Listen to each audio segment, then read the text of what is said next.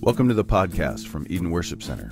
Because we believe that it is God's Word that does God's work in God's people, we want you to hear the gospel preached in the gathering of believers. We want you to read it for yourself and to join us as we think together and talk together about the sermon from this past week and what's going on in our world. You can join the conversation by sending in your comments and questions to edenwc@hotmail.com. May God cause His Word to come alive in your heart today. Well, hey everybody, welcome to the EWC Midweek podcast. Pastor Matt here. Just want to take a second and talk with us about the sermon from this past week. It was awesome to have Tim Miller, one of our elders here at Eden Worship Center, sharing God's Word with us. He has gone through School of Ministry, and him and his wife, Charla, serve as our youth leaders, youth pastors here at Eden Worship Center. And so it was just great to have him share, even though it was slightly out of his comfort zone. Just appreciate that so much, him willing to step in and share God's Word. We were looking at the end of Philippians chapter 4. We've been in Philippians for a few months now, going verse by verse through the book.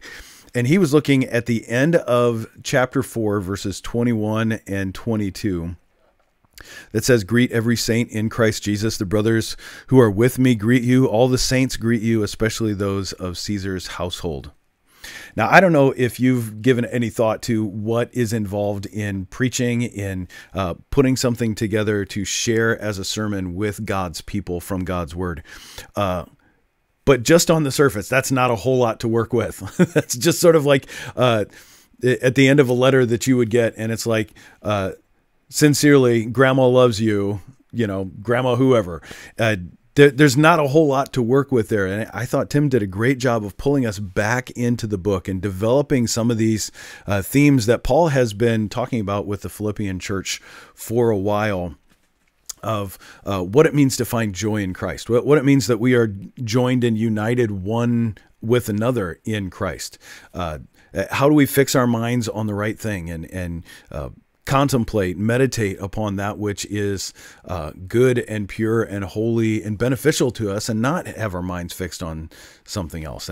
Anyways, he spent a lot of time taking us back through the book, and this coming Sunday we're going to do a bit broader of a scope look at that, as my dad, our founding pastor Harold Gingrich, is going to finish up our study in Philippians and recap the book together, Lord willing. But I just want to consider a couple things as we think about this wrapping up. One of the things Tim pointed to was when we look at these verses, that there's a few different components there. Paul says he's writing from Rome, writing from prison to this Philippian church located in Philippi. He says, "Greet every saint in Christ Jesus." So every saint there is all the saints who are there with them at the church in Philippi. And then Paul says, "The brothers who are with me greet you." So now there's brothers both in the church and those who are working together with Paul who are sending their greetings to them. And this word greet that's just pops up again and again and again, these two short verses, really has this idea of embrace, not just a cursory saying hi, or as we do kind of driving around in our area. In fact, people who aren't from our area think our area is super weird, because we drive around and wave at each other for like no good reason. Somebody will just be walking on the side of the road or driving down, and people from here are waving, and people from the big city are like, "You guys are crazy. Stay to yourself." It's more than that, more than just a glancing wave. It really has this idea of embracing one another, even as the Bible is going to talk about in other places, of greeting one another with a holy kiss. That this is a welcoming, like we are together, we are connected in this. And then he says, "All of the saints greet you." So not just the ones who are with him, but all of the saints in the other churches and in all the places that Paul has contact with, send their greetings along. And then he says, especially those of Caesar's household. Now, these are probably people that Paul is in contact with because he has the profound privilege of being in prison. We don't often think about prison as being a privilege, but Paul is being held by the Praetorian Guard, Caesar's guard, And that has put him not only in contact with them, but with Caesar's household. And he said at the beginning of this book, all of Caesar's household, all of these guards have heard the gospel. They've heard the story. They know why Paul is there because evidently Paul just wouldn't shut up. Whatever circumstance, he's going to say to us later on in that letter, whatever circumstance I find myself in, I've found the secret of being content, that I can do all things through Christ who strengthens me. And so Paul is talking about the gospel, but evidently he's also talking about this Philippian church, that he has gone out of his way to say how much he loves and cares, the affection that he has for this church. And so I just a couple thoughts real quick on it. Churches have sort of, depending on where you are, what region you're in, what people make up the church, churches tend to have sort of their own distinct flavor to them, their own characteristics to them. And you can have two churches that are relatively near to each other, same basic community, but just the people and the personalities that make it up can make the two churches look very, very different. And I think one of the things that our modern culture sort of bemoans is the fact that, well, there's so much division in the church. I just wish there weren't any denominations in the church. And I thought it might be helpful just to think for just a second. The word denomination comes from this idea: we're going to denominate, we're going to say or lay out in an orderly way, this is what we believe. This is the truth of God's word that we stand upon. I love one of the quotes that Tim had from his sermon. There is only one truth, not my truth, not your truth. It is God's truth, and it's God's word. And that is what we stand upon. And from that place of unchanging truth of God's word, we start coming into the individual distinctions of how do we apply that truth to our life. And so the further you go down the line with churches throughout time and church history, the further you go into people's lives and generations, the more you see maybe denominations, churches that started really close to each other, sort of spreading out and having emphasis on different things. And I would just sort of encourage us, those emphasis aren't bad at all. The fact that one church stands firmly on God's word here and another church stands firmly on another part of God's word, without either one of them tearing apart the fabric of God's word and saying, well, we don't believe this, we believe that. God's word is not a cafeteria where you go through and you take what you want and you skip the rest. As long as they are orthodox, right teaching, and they are faithful to God's word, it's actually good to have those distinctions. Here's where the bad comes in. And I think it's exactly what Tim addressed on Sunday, and that is when we either start using those distinctions as an excuse for us to drift further and further from biblical faithfulness. It's the old cliche that you hear in the church. Well, this is the way we've always done it. We've always done things this way. And so we begin to rely more and more on the tradition of man rather than Scripture, which is a really dangerous thing. The New Testament has a lot to say about that, that we are subverting the gospel in favor of man's traditions. And we don't want to be guilty of that. I think another danger, though, is when we start to look at our distinctives, the way our church does things, the way we denominate things, and then we look at somebody else and we start looking more and more condescendingly at them. Now, it's not necessarily on central gospel issues. It's on secondary things way, way further down the ladder. And yet, we can end up looking down our noses at them. And one of the questions Tim asked was, how do you view other Christians? Do you view them with love and brotherhood as those who've been joined together in Christ Jesus, or with condescension and suspicion? Where every time I look at a Christian from a different church, every time I see anything or hear anything from a different church, I'm looking with a suspicious eye. Where's the fault? How can I find some little fault in this? And I don't know if you were ever guilty of this as a kid, where you have like a sweater and it's got like the one little string hanging on it, and we just want to pull that string like an obsessive little kid until the whole thing falls apart. And I think, if we are motivated by faithfulness to God's word, that can be kind of okay. I would say most of the time, though, our motivation actually comes from, I want to prove you wrong and me right. I want to say I'm right and you're wrong, and I want everything that you have to fall apart, and then I'll say, see, I told you so. Come to me, because I'm the purveyor of all wisdom on this. Another question Tim asked is, as we think about that, our relationship with each other, our relationship with God's Word, do we have a desire for us to be humbled and Christ to be exalted?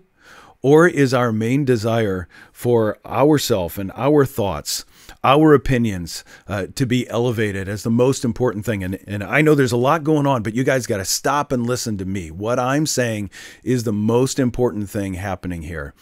And I think once we get there, we have crossed that threshold into not just being opinionated, but arrogant and condescending, and that will lead to strife and division in the church. And brothers and sisters who are unable to walk together in fellowship and unity because, not because of the doctrinal issues, but because of arrogance that creeps into the church. Look back through church history and just find this time and time again. By the way, a little good news for us. We find elements of that in every faithful leader of the church that God raises up in a generation to cause greater faithfulness in that time for that church. So I don't think we have to be scared of that. If we recognize it in ourselves, I don't think we have to be self-deprecating or anything like that. I think we do what Scripture commands us, and that's repent. And we say, God, forgive me for my pride. Forgive me for my arrogance. Help me see those for whom Christ died. He shed his precious blood as brothers and sisters rather than outsiders that I'm going to view with suspicion. I just thought that was really helpful, given that is the aim of all of Christianity, is that we have been joined and united with one another, but there's a goal in that uniting. And when you look at Revelation chapter 5, John's vision that he has of this heavenly throne room that we find in Revelation 4 and 5, here's the goal of every church. Here's the goal of every Christian life.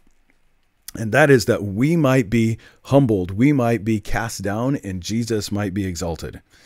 The end of Revelation 5 says, then I looked and I heard, and this is, by the way, the culmination. This is the crescendo at the end of all of this throne room drama that we have seen, this worship around the throne of God. Then I looked and heard around the throne the living creatures, the elders, the voice of many angels, numbering myriads and myriads, thousands and thousands, with a loud voice, saying, worthy is the Lamb to be slain, to receive power and wealth and wisdom and might and honor and glory and blessing.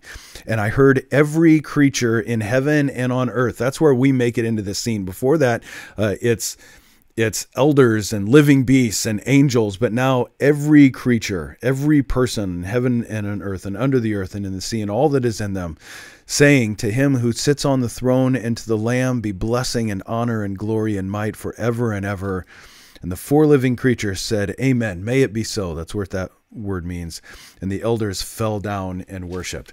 There's an exaltation of Christ that it's not only central to our life as believers, it is eschatological. It is the end of all things, that Jesus Christ would be exalted and glorified and worshiped, and his people represented in those elders would cast ourselves down before his throne, cast ourselves down at his feet, and for all eternity say, Jesus, you are the greatest. You are supreme and preeminent over all things. Lord willing, we're just getting ready in a couple weeks here to start diving into the book of Colossians. That's the main theme in the book of Colossians, the supremacy of Christ. Christ over everything else. He's supreme. He is exalted over everything else, and he is in us, which is so encouraging. It's one of the reasons why, same author in Colossians and Philippians, it's one of the reasons why Paul throughout this book has come back again and again and again, because that's true, because Christ is supreme, because he is over all things, he's before all things, he created all things, and they exist for him. That sovereign God indwells us by his Spirit. He has chosen to be with us. He has chosen to save us. And if that's true, then we can have profound joy in him no matter what our life situation or circumstances look like. And that's what Paul is pushing for again and again in Philippians. Find your joy in Christ. Find your joy in Christ. As an individual believer, as a husband, as a wife, as part of a family, as part of a church, as part of your job, as part of this world, find your joy in Christ. He alone is our hope and salvation. So, Lord willing, this coming Sunday, we're gonna overview that. We're gonna wrap that up in the book of Philippians. And man, what a privilege it is to walk through God's word like that. Several years ago, my dad had wrote a book on Philippians called Let This Mind Be in You. I think we actually have it on our book table back at the back of our auditorium. So if you're interested, grab one of those on Sunday. So because he literally wrote the book on it, I thought it would be good to let him wrap up this series and just sort of take us home. But I hope as we have gone through it that you've been encouraged to find your joy and your strength in Jesus, not in your circumstances, not in the people around you, not even in your church, in Christ. All those other things, they will change and they will fade and they will disappear. That there will come a day where none of the people, like all 7 of you currently listening to this podcast, will not be alive. I won't be here. No one will even remember that we were here. And Jesus Christ will still be supreme over all things. The church can be gone. The building can be gone. And Jesus Christ will still be supreme over all things. So find your hope and joy in him who does not change, in him who there is no shadow of turning or change. He is eternal, and eternally we are his. So what an awesome truth that is. We look forward to worshiping with you this coming Lord's Day. So, Lord willing, we will see you on Sunday. We have Sunday school for all ages at 9 o'clock, and then the church gathers together for corporate worship at 10 a.m. Lord willing, we will see you then. All right, God bless.